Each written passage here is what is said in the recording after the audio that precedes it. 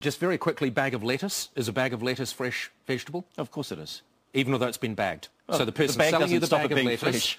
Well, Look, no, but you're not buying fresh lettuce anymore. You're buying a bag of fresh lettuce. No. Look, this is an area where you can define it relatively clearly. If it was across food as a whole, there are definitional problems. That is not something that would stop you doing it. What I want to know first is, if you cut it, would the price of fresh vegetables and fruit come down 15%? Yep. I need to know that. Secondly, I need to know with some certainty what the compliance costs would be. Right. I'll look at the evidence and then we'll make a decision based on that. All right, Phil Goff, thank you very much for joining us. Thanks, Paul.